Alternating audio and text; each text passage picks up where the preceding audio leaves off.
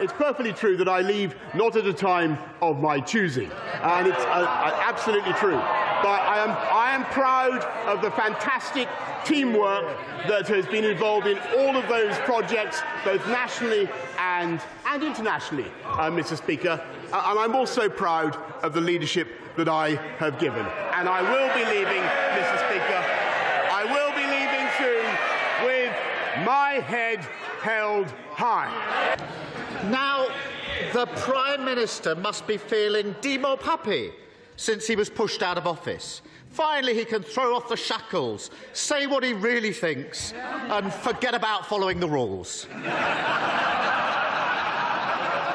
So, does he agree?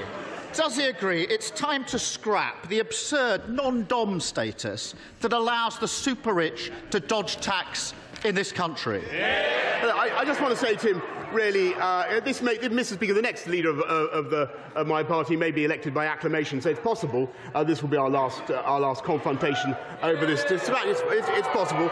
So I want to thank him. I want to thank him for the style in which he's conducted himself. I think it'd be fair to say he's been considerably less lethal than many other members of this House.